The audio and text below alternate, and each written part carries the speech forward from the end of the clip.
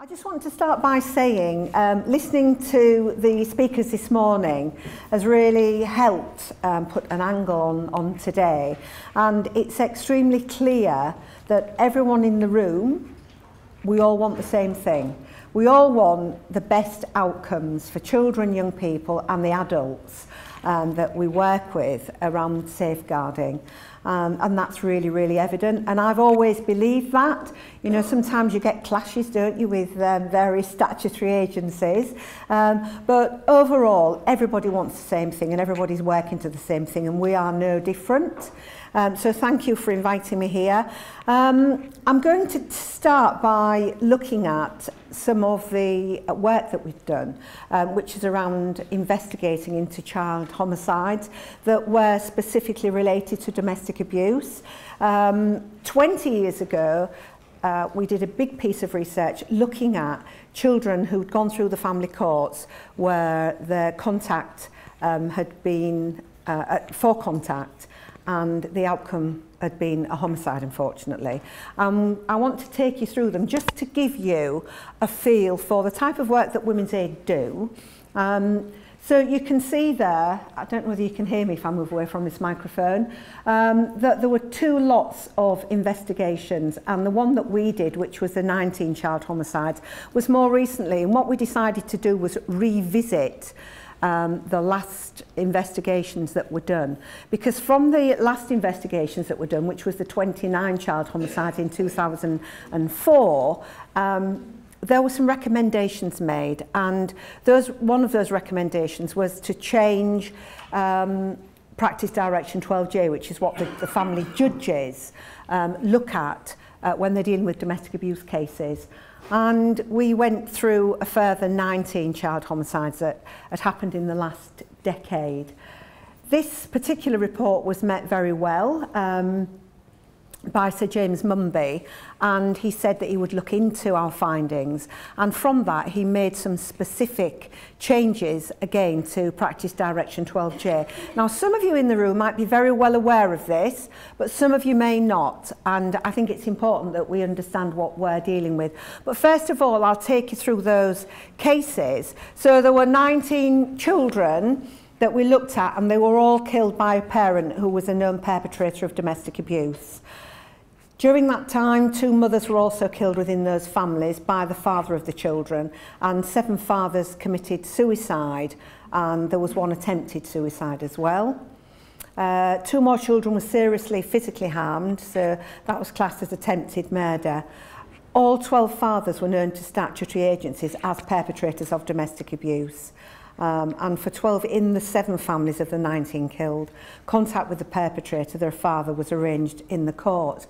And why I'm bringing this to light really is because in those cases, the mothers of those children had fought not to have contact, saying that they genuinely believed that their children would come to harm if they were given contact. So lots of considerations here.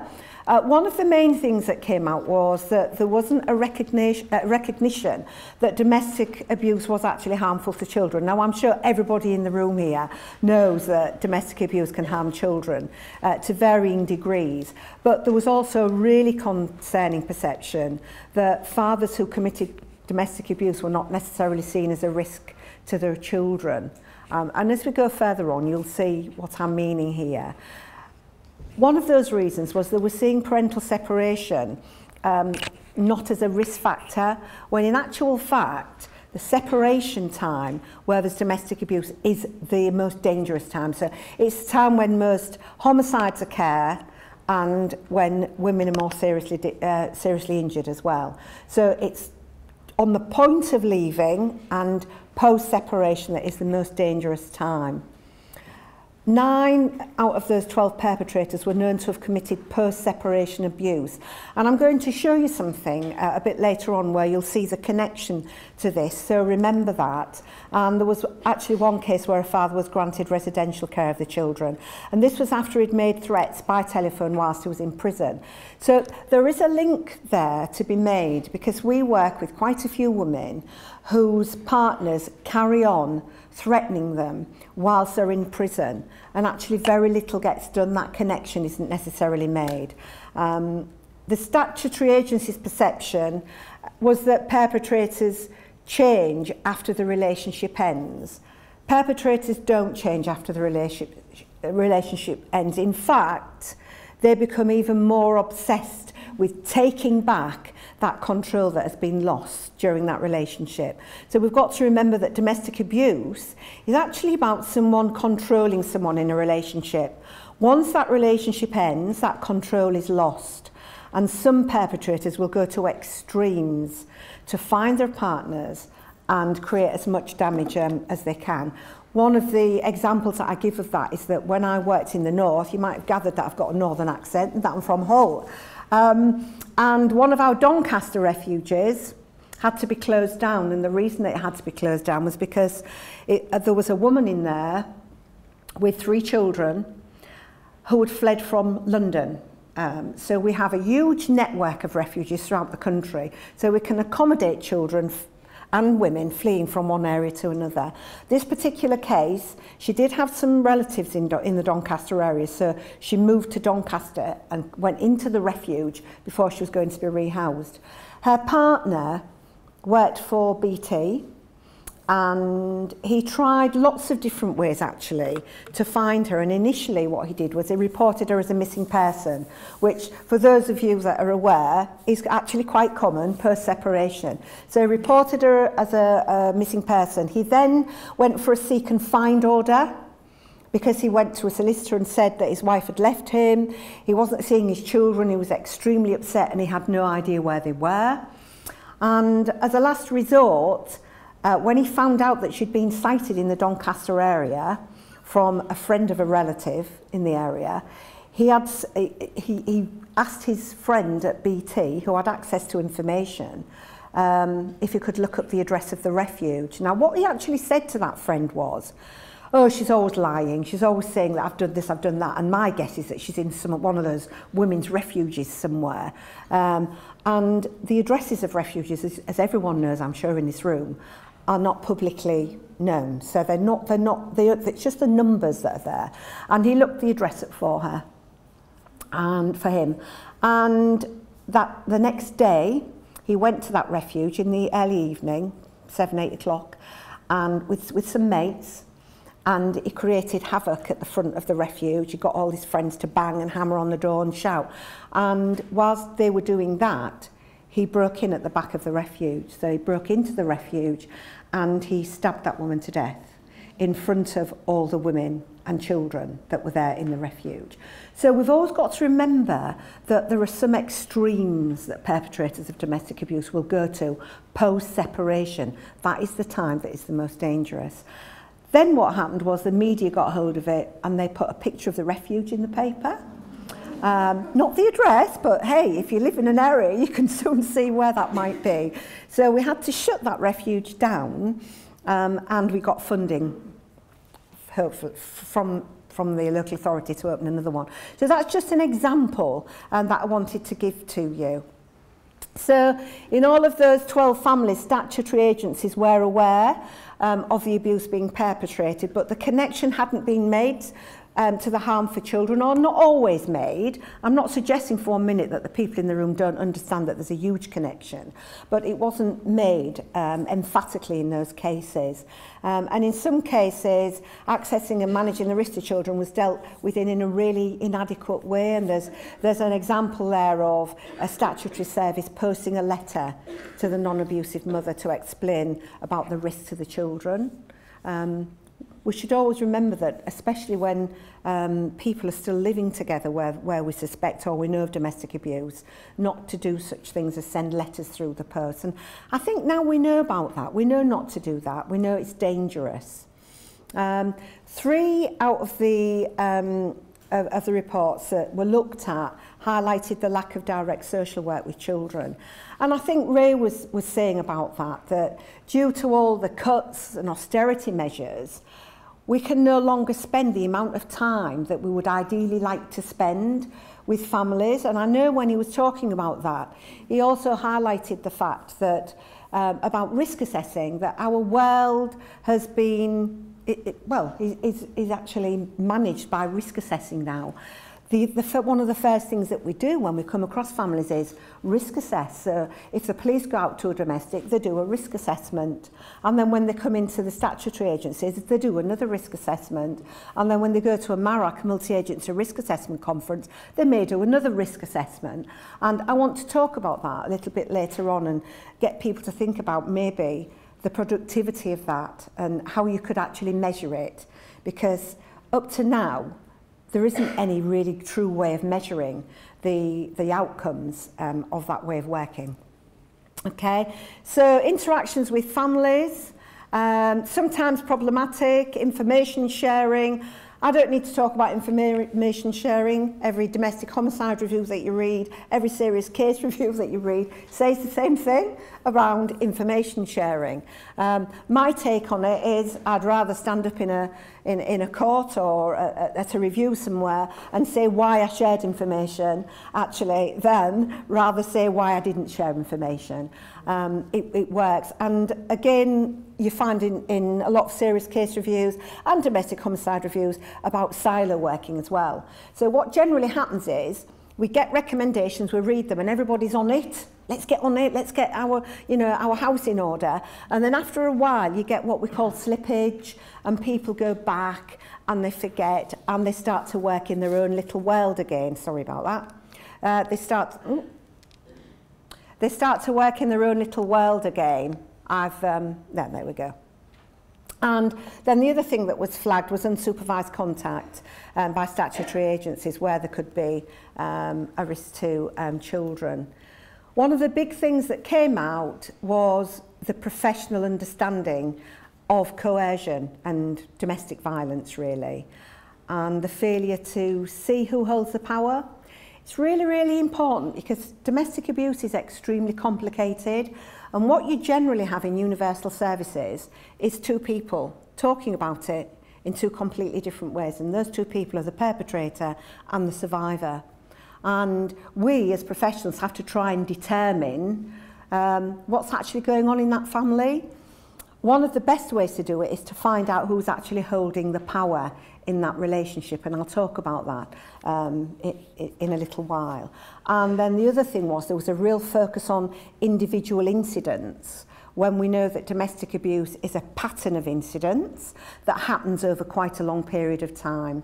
And it can unfold and manifest in different ways, but it isn't ever, and I mean ever, a one-off incident. If it is, it's not domestic abuse. Perpetrators were, quite rightly often described as controlling, but also they were using words like bully and jealous and intimidating, which again isn't really explaining and understanding what domestic abuse is really about.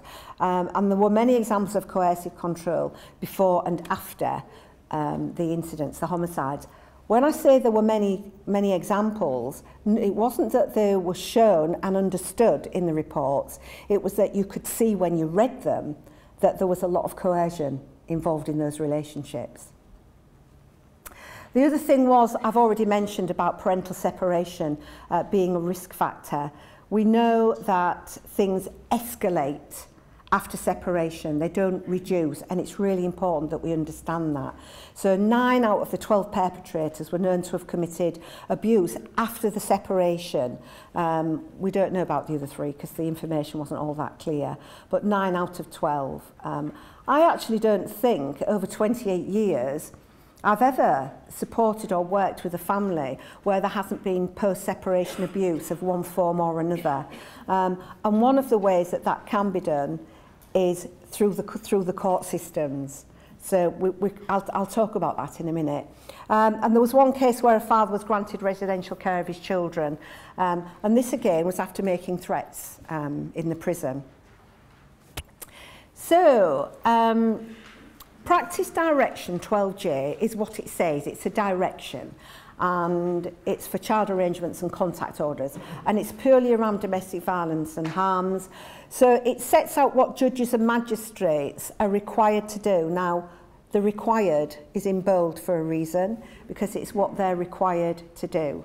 What it does now in the practice direction is it defines domestic abuse as a coercive strategy and describes harm, but it also has some mandatory requirements for judges to determine whether children or non-abusive parents will actually be at risk of harm from a contact order. Now that is different because before this practice direction, there was a presumption made that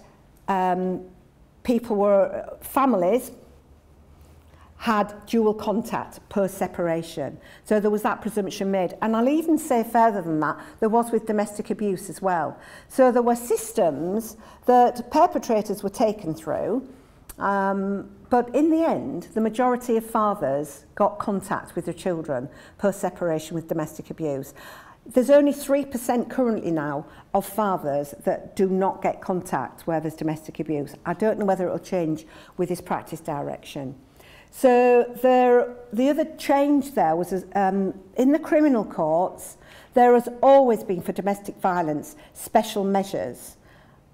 That didn't apply in the family courts. They've now put that to the family courts as well. So in the family courts now, where there's any hearings, survivors of domestic abuse can ask for special measures to be put in place. So they can ask for all the things that were given in a criminal court. So they can ask for screens, they can ask for links, they can ask for separate entrances, they can ask for all those things. What I will say up to now is that not all courts are set up for that, so they are working towards that. But quite rightly as well, because you'll understand the fear factor of going to court for those of you that don't when I've finished speaking. So in summary, where a risk assessment has actually concluded that a perpetrator poses a risk to a child or the parent of that child, contact via supported contact centre or contact supported by a parent or relative is now deemed not appropriate. So what we were saying before is, oh, there's a risk here, so we'll have, what we'll do is, we'll use a contact centre to start with, or, oh, actually, his mum or his sister or a member of the family has actually said that they will be present during contact. If it's now been proved where there's domestic violence, that is no longer deemed appropriate within Practice Direction 12J. And where the court actually considers this not appropriate, it's then got to consider the safety and the benefit for the child to make an order. And that is direct or indirect order. So it's changed the balance quite a lot, and quite rightly so, because it's important, isn't it, that we look after and safeguard our children. In particular, what they've said is that where domestic violence is proved, but the judge decides nonetheless to make an order, what he then has to do is explain why he believes that contact is safe. So when he gives an order, when he knows there's domestic abuse, he has to now give his reasons why he believes or she believes that contact will be safe. So that's quite a big shift there, and hopefully, well, I'm guessing that there'll be quite a lot more fact-finding going on if judges are having to write reports as to why they believe that contact is safe. I will say at this point that in Australia and I think it's New Zealand, where there's domestic abuse, their first port of call is no contact ever. So where there's domestic abuse, and that has come into the lens, if you like, of the statutory services, the presumption is no contact, and then they work, quite rightly, with the fathers of those children in order for it to be safe, for that contact to be made safe. So that's, yeah. So how will it work in practice? It's like everything else. In order for anything to be effective, it goes beyond words on a page, doesn't it? So what we're saying is that everybody needs to have a real deep understanding into the risks posed to children pre and post separation where there's domestic abuse, and in particular around coercive and controlling behaviour. So that's really important. To be fair, the Judiciary College have already put that in place. So all the family judges now, they get 3 days a year where they're specifically trained in coercive control.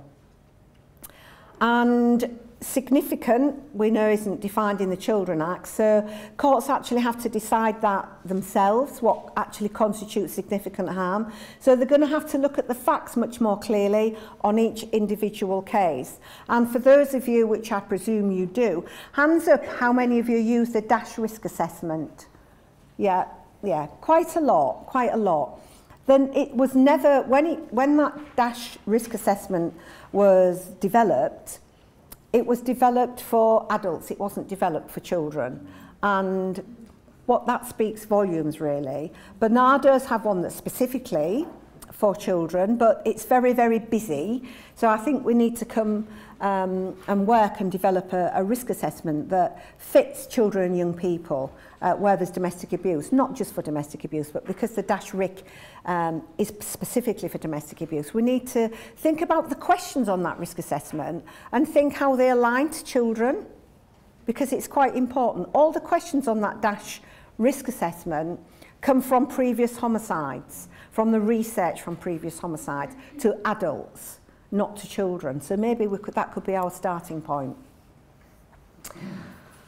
Right, I want to try and give the room an understanding into coercion and what it really is, because over the years I've delivered domestic abuse training and it's been the same old thing. And then in December 2015 we suddenly had a new piece of legislation, and that new piece of legislation was about controlling and coercive behaviour. And it is unlawful now to commit controlling and coercive behaviour, and it carries a 5-year prison sentence. So we do need to be aware of what it really is, and what I will say to you is it's invisible. Coercion is invisible, so that's why many of us struggle with it. What we see as practitioners is the impact of coercion. So domestic violence was easy when we thought it was all physical, because it was easy to see, wasn't it? But coercion isn't. So I want to pose a question to you all, and I want to ask you if, and some of you might have to think a lot deeper and longer than others in the room, including me, if you were going on a first date tonight, so I want you all to imagine you're going on a first date tonight with whoever, and you've decided that you're going to go and have a meal somewhere, and off you go, and you sit in a restaurant and you have a meal, and you're getting to know this person over the next couple of hours, a little bit about them, and you come out of the restaurant and the new person that you've just met says something political that you don't actually agree with. Politics are a little bit different here, and you actually say, I'm sorry, but I don't know where you're coming from here, and I have to say I absolutely don't agree with what you've just said. And that person goes, bang, and smacks you in the face and says, don't disagree with me, don't ever disagree with me. What could you do really easily? What could you do quite easily? You could walk away. Why could you walk away very easily? Pardon? That's right, you've got no attachment. What might those attachments be that might have stopped you from walking away? Financial dependency. Financial dependency. Children. Anything else? Your home. Your home. Yeah, that's right. All those things. You might actually be in love. So there's all those things, aren't there? And that's why we know and how we know that typically, not always, but mostly actually, I'd say 99.9% of the time, perpetrators of domestic abuse also know this. Because have you ever come across anyone that said, you know, from the day that I met this person, he was abusive and violent to me? No. So what they normally say is, this person's changed. This person isn't the person that I met and knew 6 months ago. So when I train judges, I say, hands up all those that you have read in an affidavit. I met this person 10 years ago, and over that, and when I first met him, he was charming, he was everything that I wanted him to be, but over a period of time he changed. That's how it works. So we call it conditioning. And it is a form of conditioning. It's something that Professor Evan Stark describes in his book on coercive control, if any of you have read it. And this conditioning takes many forms, but it's very subtle, extremely subtle. So what they do is, what we all do in new relationships, we'll start to align with each other. But when it's a healthy relationship, it's slightly different. So what they do is get to know people, and I always use an example of a university lecturer that I supported in Hull, and she was head of the psychology department, and it was another lecturer, I won't say from where, but another lecturer in the university that she started seeing, and she found out later, but didn't know at the time, that he was always going on the intranet looking to see what lecture she had. He knew nothing about psychology, but he was an intelligent person, and he read up on her lectures, and he used to give her a call and say, what have you got tomorrow then? Oh, I've got this lecture. Oh yeah, I know all about that. In fact, a few months ago, I was reading this, reading that, and what she said was, that was very attractive, and it is. If someone shows a liking for what we like, whether it be politics, history, whatever it is, it's very attractive, isn't it? And she was a single mum with 2 children. He was childless, and he told her that he'd always wanted children, that her children would be his children, that he would love them as if they were his own. So he was saying all the right things to her. And this can be many different things to many different people. So when you work with survivors in a therapeutic way, you hear different themes, but they're all the same. They're all saying, he'll say things like, oh, do you know what? When I first met him, he said he absolutely loved long hair. And then 6 months down the line, he couldn't stand it, and I ended up having it cut short. So it can be all different things. So gradually, this conditioning happens, and then once that person is there, falling in love, really love spending time with this person, might even decide to move in together, that's when things can slightly change.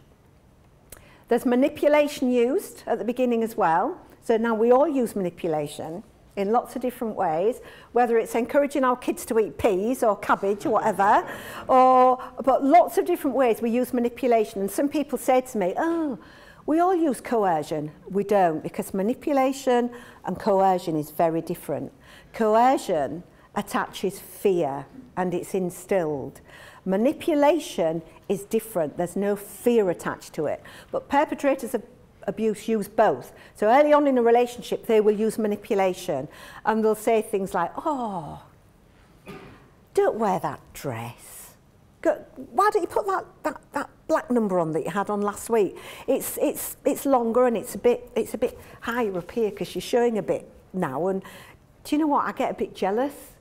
I've noticed when you wear dresses like that, people look at you, well, the men look at you, and it makes me really jealous. I just adore you. I don't want other people looking at you. And at first that can be quite complimentary. These are examples that have been told to me. Here's another example. A woman getting ready for bed, sat at a dressing table, taking her makeup off, and her partner says to her, when she's finished, just have a look in the mirror now. And she looks in the mirror, and she goes, what? What? And he goes, what do you see? And she goes, me? And he goes, I see a beautiful woman because you've just taken all that slap off your face. And you look amazing. You have got beautiful skin, beautiful eyes, and when you stick all that slap on your face, it completely changes you. And that woman told me, actually, she started wearing less makeup. She started looking in the mirror and thinking, actually, do you know what? I do like that au naturel look a little bit more.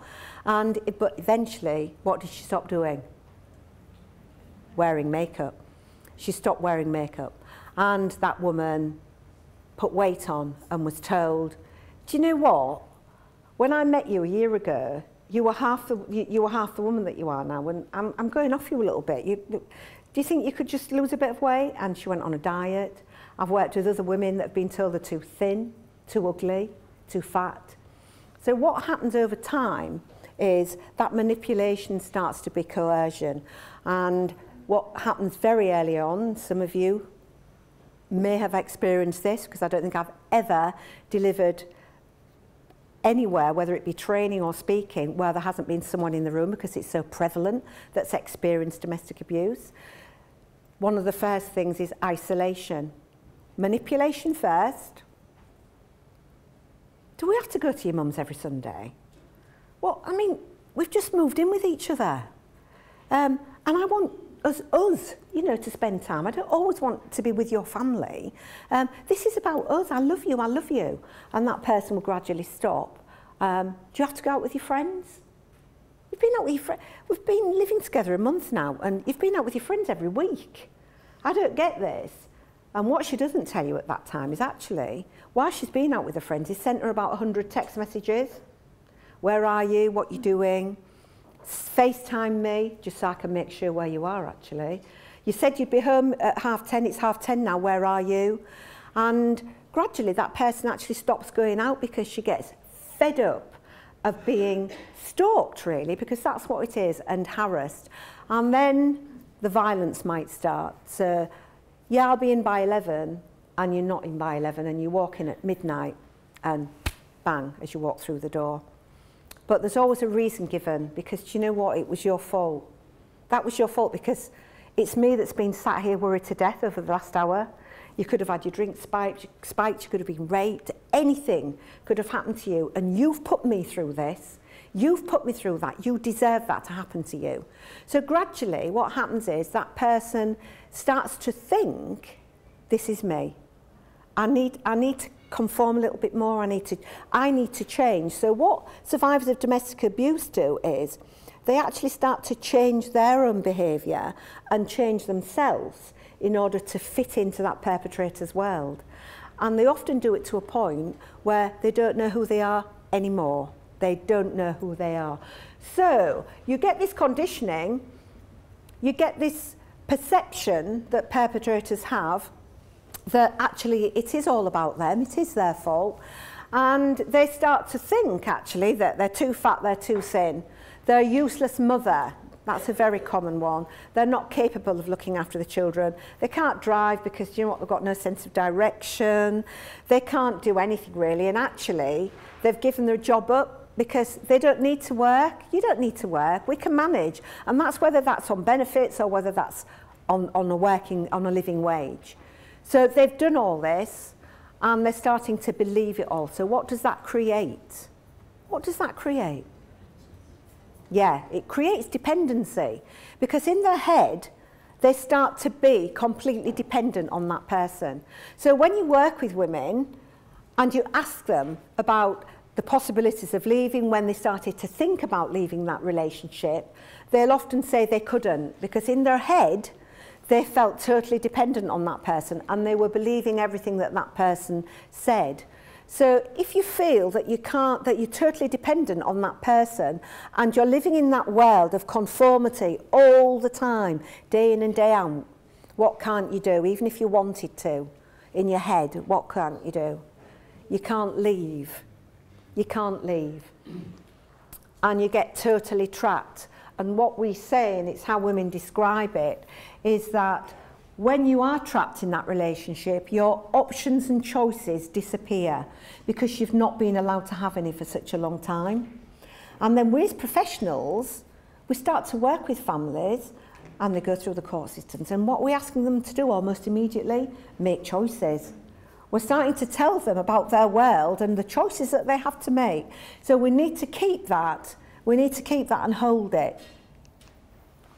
This is someone called Lauren Laverne, who I think describes the process that I've just been talking about very eloquently. And what she says is it's like being in a box, and soon the box starts to shrink, and every time you touch the edges, there's an argument. So what she's really meaning is, when you live with domestic abuse, you live in a world that you're conforming all the time. And it's when you start to step out a little bit, and you're not conforming, that the box shrinks and shrinks and gets smaller and smaller and smaller, and you think everything is your fault. Professor Evan Stark describes this process, and he says that there are 4 main categories to coercion. And those 4 main categories is the isolation, because usually by the time survivors and their children get in touch with the statutory services, they are often isolated from their friends and family. They're totally controlled, and there is physical and violence and coercion happening at any one time, degrading, threats. So they're living with this continually, day in and day out. And those things cross over all the time. So when you do work and you look at those strategies, you'll find that many of them are happening all at once. And what we say is that even when survivors leave an abusive relationship, that perpetrator is still there. So he's the invisible perpetrator. And even when they're living with it, when they're not with him, he might be out at work, they're living with him in their head. So they're conforming day in and day out to those rules. And those rules can be spoken, but they can also be unspoken. They get to a point where they don't need to say anything anymore. There's just conformity all the time. And there's conformity with the children as well. So I'm going to come on to that in a minute. Professor Liz Kelly describes 6 stages of leaving an abusive relationship that lots of professionals don't understand, because they don't understand how someone can leave an abusive relationship and then go back. And I'm sure there's many in this room that have worked with families where a survivor has left an abusive relationship and she's gone back and she's left and she's gone back. And on average, it's between 5 and 7 times. And that's because that survivor needs to come to a point where she truly recognises that actually it's not safe and that relationship isn't going to change. And that's for herself and the children. So what Liz Kelly says is that when you first enter into a relationship, which was what I described earlier, you manage the situation and you start to change and adapt into that perpetrator's world, and you get distortion. You get totally distorted with your perspective of what it is, and you start to blame yourself. So you're trying to change and adapt yourself all the time. And then there comes a time when you define it as abuse. That might be when one of you come in contact with that person and you sit and you give them some time and they tell you about their relationship, and you say to them, what you've just described to me is abuse. It's an abusive relationship. Now, you might not believe me, you might not want to believe me, you might just take this away and think about it, but think about it. And some people think, I couldn't say that to someone. What I do know is, from lots of research, that survivors want to be asked about domestic abuse. Because when you ask the question, you are validating their experiences. You are saying it's okay, but how you ask it is very, very important. So once that happens, they start to reevaluate the relationship. And what Liz Kelly says is that this isn't linear. You don't just go straight up there. You go up and you go down. You go up and you go down. So you might reach the fact that you're evaluating your relationship, but you might think, oh, what a load of rubbish. That practitioner does not know what they're talking about. They don't live with him. They don't know him. And they might go all the way back down to managing the situation. But eventually, hopefully, they will end that relationship. Sometimes that's forced, and sometimes it's choice. And they will end that relationship, and sometimes they'll still go back because they end the relationship. And I want to ask you, what do survivors of domestic abuse have to gain by ending a relationship? What do they gain? Think about this. What sort of things might they gain leaving in an abusive relationship, and their children? Self-esteem. Can you shout out services? Self-esteem. Self-esteem, yeah. The self-esteem will rise. Control. With their families. Control. Control over what's happening. What was that? Reconnecting with their families. Reconnected with their families because they've been isolated, possibly friends. Safety. It's my... Safety. Safety, yeah. Safety, they'll hopefully be safe.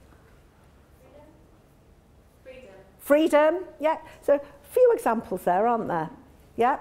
So they might gain a new home, might they? They might gain financial independence. So it's just starting to think, what have we got to gain?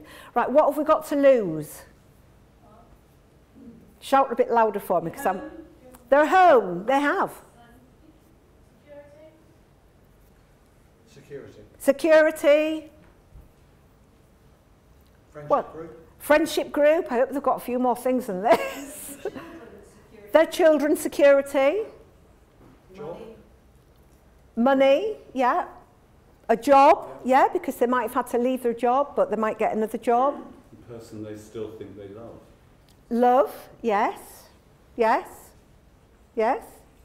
Status, Status, yeah. particularly culturally. Particularly cultural. So, yeah, they've got status. Yeah, okay. So now what I want to say to ask you is, all those things that you said you had to gain, which is home, security, control, financial independence, will they get that straight away? No. In fact, it will take a long time, especially the self-esteem. Yeah? What about what they lose? The home? Do they lose those immediately? Yes, they do. So now I want you to picture, we've got a woman here. She's left, she's done everything that was asked of her, to make her children safe, to make herself safe. So she's left and she has lost all those things that we've just talked about. She's not gaining anything immediately. So she's sat now in a refuge or a B&B, which the local authority might have kindly paid for, which would be very good. What is she thinking? How is she feeling? Have I done the right thing? Have I done the right thing? Is she frightened? Extremely frightened. Is she vulnerable? Extremely vulnerable. So I want you to think about that the next time we're working with someone, quite rightly, to support them, to leave a relationship, but to understand that the journey that they go on is a very long journey. And when it comes to control, it's amazing, yeah, when they get control back. But who takes over when they start to leave a relationship? We do, and including me. We all do, don't we? Control is something that we need to work, don't we, to give them back. And that's why it's really important to do it in a certain way, and that's what I'm coming to now. When it comes to post-separation, these are the most common calls to the police for assistance in the last 12 months. I think it was already said that Women's Aid came through to Cornwall. It's 2 years ago now, and we trained over 3,000, well, not just police officers, because there were some civilians as well, in the force on coercive control. And we always do an exercise with them, and we ask them what are the most common calls that they get that are domestic abuse associated. And these are the calls that they get. Because once a relationship finishes, this is what happens. This is coercive. They go through criminal damage, they get their cars, they get their slashed, they get their houses broken into, they get burgled, they get reported as a missing person, they have to actually, they get breaches of orders, threats of suicide, children not returned on time, stalking, surveillance and physical assaults. I've highlighted the ones that come from offenders that report to the police. So the offenders, the perpetrators, usually report the survivor as a missing person. That's quite common. And the other thing that they do is they will ring up and say that they're suicidal. And all the red ones are from the victim. So these are ways in which they try and gain some control back. And these are things that survivors have to live with continually. And these are the calls that we've had from our National Domestic Violence Helpline, which we run. In the last 12 months, we take calls every day of the year, 24 hours a day. And these are the sorts of things that are coming through to the National Domestic Violence Helpline. So some of them are post-separation again, mediation. Even though mediation is not recommended with domestic abuse, they're often still asked to go through mediation, and they use what they call a shuttle process, where they have the perpetrator in one room and the survivor in another, and the mediator shuttles between the two rooms. It's still extremely scary to a survivor knowing that there is a perpetrator in that next room, their perpetrator. And even though they separate them on coming in and going out, they have to travel home. And on that journey, they're worried continually as to whether or not they're being followed. So it's really, really important. And then the other one is contact being used to further abuse survivors, and that's directly or indirectly. So I want to come to the legislation. Hands up if any of you are really familiar with the coercive control legislation, if there's anybody that's really familiar. No, okay. So it's Section 76 of the Serious Crime Act, December 2015, and what it does is it highlights the coercive nature of an abusive relationship. We, Women's Aid and many others lobbied for this, and we did it deliberately because domestic abuse was seen as a physical act rather than what people actually live through, sometimes for years and years. And it's the coercive nature of a relationship that does the really long-term psychological damage, and that's to children as well. So that gap was closed from it, and it enables a pattern of behaviour to be criminalised.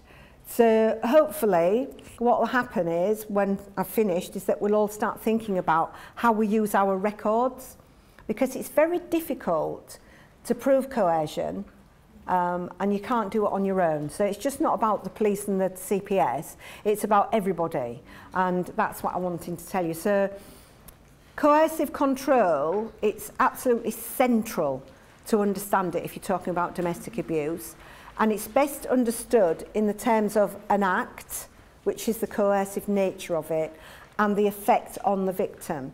So it's no good just saying, oh, he used to turn up at work every lunchtime to see who she, every evening to see who she walked out of work with, but to pick her up, he used to pick her up from work, but he was watching all the time. Yeah, that is part of a controlling nature of a relationship, but how did that affect her? Well, actually, she decided to work longer hours, or she decided... So it's about how it affects her as a person, all the different things that I'm going to describe. It's got to be repeated, and in the legislation, it's 2 or more times, so that's not exactly difficult, is it? But it's got to have caused the victim fear that violence will be used against them on at least 2 occasions, or it has had a substantial adverse effect on their day-to-day activities. So it doesn't have to be violent, it's about cause and effect. So it's really, really important that we grasp that. Those are some examples on the bottom there of how that might affect that person. So they may change the way that they do things continually, and it's really, really important that we can grasp that and understand it. Even to someone, you can actually see the physical effects sometimes. So if you start and have a conversation with a survivor and she starts shaking and crying, it's really important to actually record that. Someone's demeanour is really, really important when it comes to coercion. So these are just some of the types of behaviours associated with coercive control. So we've got isolating from family and friends, yes, but how is that done, and how does that affect that person, and most importantly, the children in that family? So I want you to think about these now, and how that might affect the children and young people that are living in that household. So when you have restrictions, those restrictions also are associated with the children as well. And when children are seeing someone repeatedly being put down, when they're seeing someone repeatedly being told that they're a bad mother and they're worthless, you need to think about the effects. When they're being degraded and dehumanised, okay? Even criminal activities. I was saying earlier that there are quite a lot of women actually that are in prison that because of forced criminal activity where they've been in an abusive relationship. So that has an impact, doesn't it? If their mother goes to prison, they lose a parent, and the one that they're left with actually is the abusive partner. So those are all examples. There are many, many, many, many, many more that you could use. And when it comes to children, if their mother is isolated from everyone, so are the children. And it's really, really important. If they're disempowering them, constraining them, they too themselves are being constrained. What they're given is a really insecure world to live in. They live in a state of fear just as much as their mother does. When we train practitioners who specifically work with children, we do an exercise called the room, and we put together a fictitious living room with typical controls, actually, and I say typical, that perpetrators will use in that household. Usually what you get with the typology of a perpetrator is a real sense of ownership with that relationship and control. That's where that control comes from. And that ownership goes much further than the survivor. It's usually about everything in the house. So often there's one chair that that person sits in, there's one remote.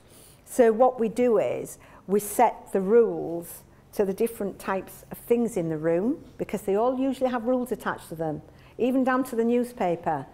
That person often has to be the first one to read the newspaper. So that's quite extreme, but then we get you to step in as a child. You've come home from school, and this is your rules as well. And often they have to clear up the mess before their dad comes home if he's at work. Everything has to be in the right order. So imagine living in an insecure world like that all of the time. So it has a direct impact on them. These are some examples here of what we call the power and control wheel. So typically, there are 7 or 8 strategies that abusers use that have a direct impact on children. So the perpetrators use institutions to threaten with, and they do that with the survivor and the children. We already know they isolate them and emotionally abuse them. They use economic abuse. If economic abuse is in place, which it is the majority of the time, again, that has a direct impact on the children in the family. They listen to the threats and they listen to the intimidation, and they observe the use of adult privilege in that household. And that has a direct impact on them, because many abusive strategies are directed at their mother. They become protective, and they also can become quite secretive. So it's really important when we work with children that are experiencing domestic abuse that we do it in a very specific way. We can't do it in a generic way. It has to be in a way that understands the world in which they've been raised. So there are specific programs.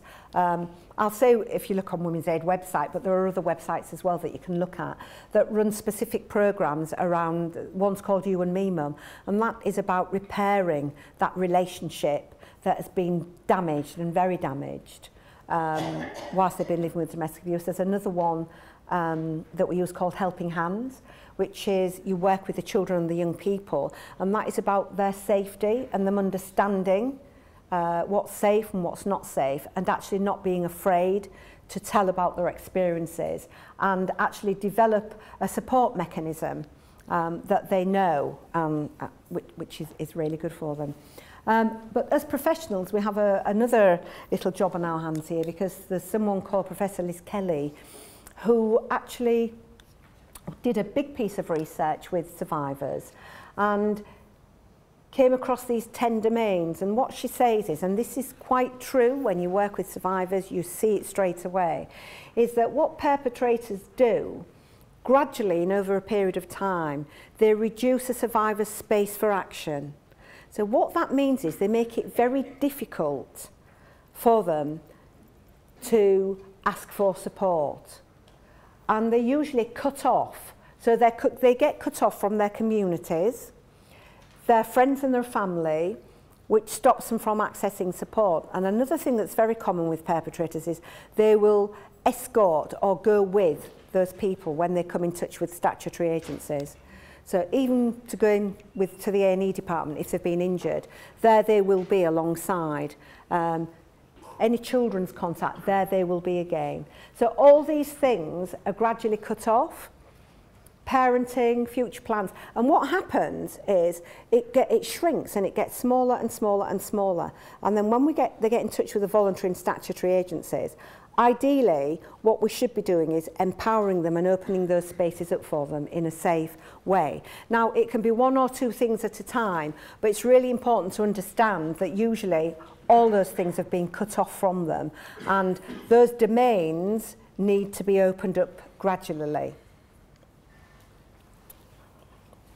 That's just to remind us that there's actually statutory guidance in relation to the offence of coercive behaviour, and what it says is that it should be dealt with as part of the child safeguarding and public protection procedures, which we all know, and there's only one way to work with domestic violence, and that is across all the agencies, because it's like everybody was saying before us, this is a multi-agency response that is required because it covers so many areas. So we need the voluntary and the statutory agencies to work together always with domestic abuse. And what often happens is we're doing something here, they're doing something there, and the twain never meet. And we need to try harder, and we're at fault as well, the voluntary agencies, are actually delivering services in a much more friendly multi-agency way, and involving the voluntary agencies as well in the work that we do, because they do and carry out critical work that often you can't do as statutory bodies.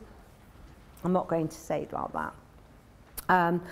What I will say is that we definitely know that perpetrators' actions harm children, and we're in a risk-led world at the moment. And unfortunately, what that risk-led world does is not engage perpetrators of domestic abuse in the work as much as we should. So what we tend to do is engage the survivors, and sometimes we put the responsibility for keeping safe on them. We need to think about that a little bit more, because the reason that children aren't safe and women aren't safe in abusive relationships is because of the perpetrator's actions. So we need to think about what that means and how we can work with that. It's really, really important. The other thing is, in our records, we need to be really mindful about the language that we use. I often see, when I go around inspections, because I do inspections with police forces, Ofsted, etc., and you look at records, and you often see this sort of language in records. The victim won't leave, refuse support, let the perpetrator in, disengaged with the service. I want you to think about this. I'm not saying that it doesn't happen. I'm not saying that someone doesn't refuse to leave a relationship, but I think it would be great if we could put something like, the victim is choosing not to, because she is choosing not to leave this relationship despite the discussions that we've had, or the victim let the perpetrator in. That's another sort of classic. More often than not, they don't have a choice, because that perpetrator's at the door, whether he's got an injunction or not, threatening that person. If you don't open this door, I'm going to smash it down. And I say to you, well, what would you do? So yeah, they do, and sometimes they let them in because actually they're saying, I love you, I want to try again, please forgive me. So again, they'll let that person in. And it's about saying why they've done it, actually asking the question. Or even saying, I understand why you let this person in. Do you want to just tell me what it was, the reason that you opened the door? I can remember when I worked in Hull, we trained all the family judges. And the Hull court was a combined court, so it did criminal as well. And shortly after we'd trained the judges, about a month after actually, I went to court with a woman whose partner had breached the injunction, and she'd let him in. She'd let him in. He threatened her, and she'd let him in, and it was back for an injunction. Now, in those days, and you still come across it now, where judges will actually say, I'm revoking your injunction because you're not using it. After the training, this judge, I'm going to say his name because he won't mind, I know, because we're very friendly, Judge Dowse, he asked the perpetrator to stand up, and he did, and he said, I've got a copy of your injunction here, and I'm going to show you it, and whose name is on it? So he said mine, and who else is? Hers, he said. So he said, yeah, and whose address is on it? Hers. So he said, yeah, and what does it say on that injunction? And he said, it says that I haven't got to go. Yeah, I haven't got to go to the house, I haven't got to go within so many yards, I haven't got to call her, I haven't got to threaten her, I haven't got to harass her. So he said, and you come here and tell me that she let you in? And he goes, yeah. So he went, you shouldn't have been there in the first place, because that's what that paper's for. So it completely overturned the way that they actually responded to breaches of injunction, because we tend to put the onus on the survivor all the time. You let him in rather than you went there when you shouldn't have gone there. So it's about changing the way that we think about these things. I'm just very quickly, I'm conscious that I'm near to time. 2 years ago, we supported Ofsted with their inspection of responses with children living with domestic violence. And I travelled the country, and what we did was we spoke to survivors. And we spoke to survivors about their experiences.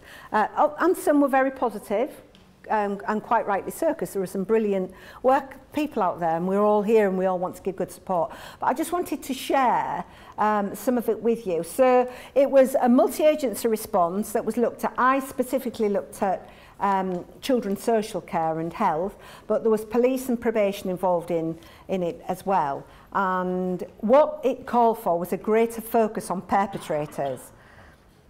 And I think that is what the message that I want to leave you with. So on the inspection, what they saw was that work was often reactionary. So they were reacting to individual crises, which I fully understand. Ray spoke this morning about austerity and the drastic cuts that we've all had. We've had them the same in the voluntary sector. And what that means is that we do become reactionary rather than proactive, because we have such low resources. But in high-risk cases, they often saw immediate responses for agency to prioritise the safety and the adult victims. Some solutions, such as moving victims and children away from the perpetrators, but that actually isolated the children from friends, families and their school. So they were looking at what is the impact. It's a bit like practice direction 12G, actually. Actually, if I do this, what is the impact going to be? Instead of dealing with the perpetrator. So they're moving the children and the survivors and not dealing with the perpetrator. Crisis-led was the focus, and what was happening was, as a result of that, agencies were always looking at the right things, and in particular, not enough focus on the perpetrator. And so what they were suggesting was a pattern change. In the worst cases there, agencies placed inappropriate attribution of responsibility on the mother to protect the children, when in fact it's the perpetrator that is abusing. And the other thing was, there was a great emphasis on the end of the relationship being considered as reducing harm to the children, when in fact we all know that it escalates. I mean, I lived in a world, and I don't know whether it still happens now because I'm not a practitioner anymore, but when I managed refuge services, if I had a fiver for every time someone rang me from social care and said, oh, well, we're going to close the case now because they're in your refuge, I'd be a multi-millionairess. I don't know how much that happens now. It shouldn't happen, because it is it should be the opposite, absolutely. Yeah. So what they were saying is there needs to be a shift, but they also said that there was some really good practice, but people were sort of working in silos, and again that message about a systematic focus needing to be put on perpetrators' behaviours, and I can't stress that enough.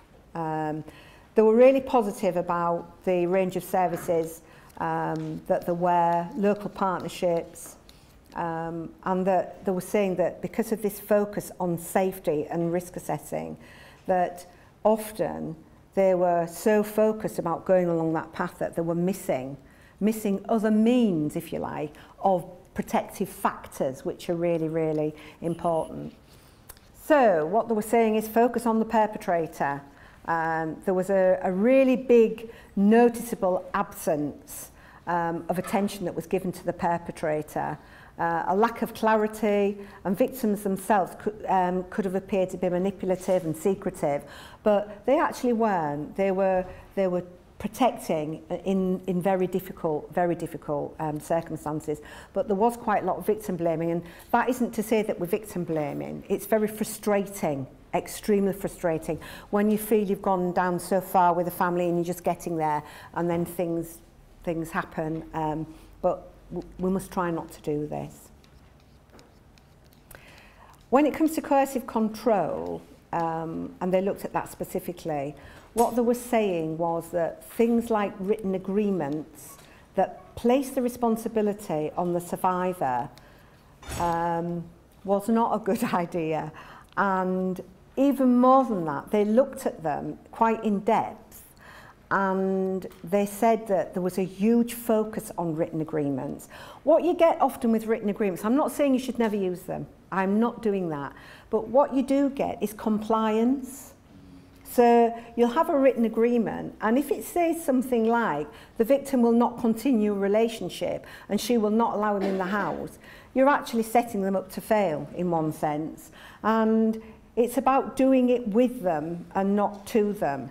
So in a sense, what they said was that for all there was an extensive use actually of written agreements, that they were surprisingly ineffective. So what I'm asking you is, think about it and at least have a look to see what the outcomes have been from those written agreements, because there are different ways of doing things other than written agreements that create a partnership, really. Accepted practice in tackling social problems is to prevent, protect and repair, and that is what this report was all about. And what they were saying is that there's lots of work being done that's brilliant, and I know it and I see it all the time, but that we need to go a little bit further with that. They suggested that there needs actually to be a public service message across that focuses on the needs of perpetrators. And when I say the needs of perpetrators, I don't mean what they need. I mean that focuses on what they need as well. So we work with perpetrators in our sector. We work with male victims as well. You can't just focus on one thing. You have to focus on them all. If we don't do work with perpetrators, they'll just move on to the next victim, and that's what happens. So we do need to focus on perpetrators, and I don't know what you have here in Cornwall when it comes to perpetrators programs, but yeah. So the whole conclusion was that what we have here is an incident-led response. It's short-term, it's focused on immediate incidents, and that actually we should be changing the way that we think about it, and we should be saying, instead of saying why doesn't she leave, we should be saying why doesn't he stop. And if we do that, if we create that shift, I think we'll get a lot further than we are doing at the moment. I just want to end by saying that current processes are risk-led. And what that does is leave those that are deemed as medium and low risk having to sort of prove the need for a service. And we know it doesn't work, actually. If you look at domestic homicide reviews, a lot of the domestic homicides that have taken place, some of them have never been in touch with statutory services, and they've not been deemed as high risk either. So we do need to think about this. Risk is really, really important. I'm not saying it isn't. And we do need to know that, and we need to establish that. But sometimes we need to look at the processes that we've got in place, especially the multi-agency processes, and start to think, is this really working? Are we actually getting what we want out of these multi-agency meetings? And if we're not, do we need to change them slightly? Yes, they do need to be multi-agency meetings, but what are we focusing on, and how do we need to shift in order to get better outcomes for women and children? Thank you.